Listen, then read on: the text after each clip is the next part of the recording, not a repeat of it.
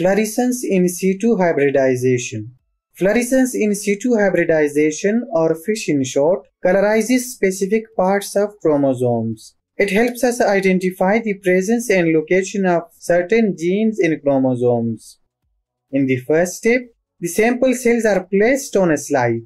Now to separate the chromosomal DNA, the sample cells are either heated or treated with mild detergent and alkali. This way, the double-stranded chromosomal DNA separates.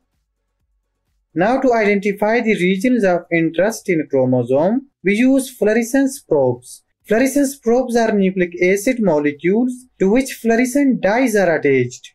Probes are usually prepared by amplifying a specific part of chromosomal DNA in PCR, and a colored dye is then attached to them.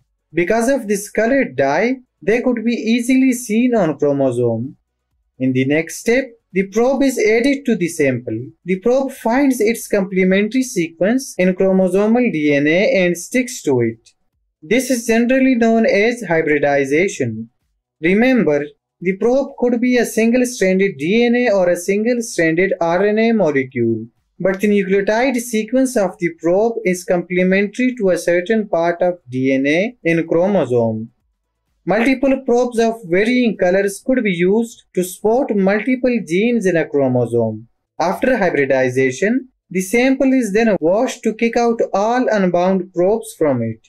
The sample is finally visualized under a fluorescence microscope to see the colored chromosomes. The colored parts of chromosome depict sites where probes combine with the chromosome. These colored sites are easily visible under a fluorescence microscope.